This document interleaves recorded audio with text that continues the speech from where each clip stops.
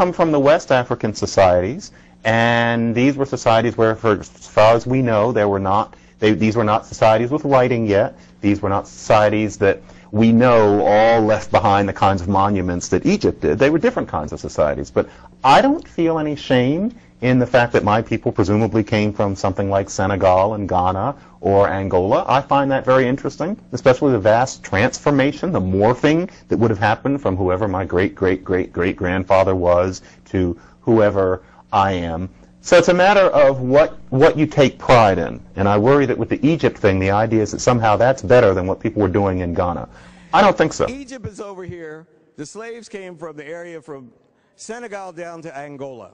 97% of the slaves came from that region, all right?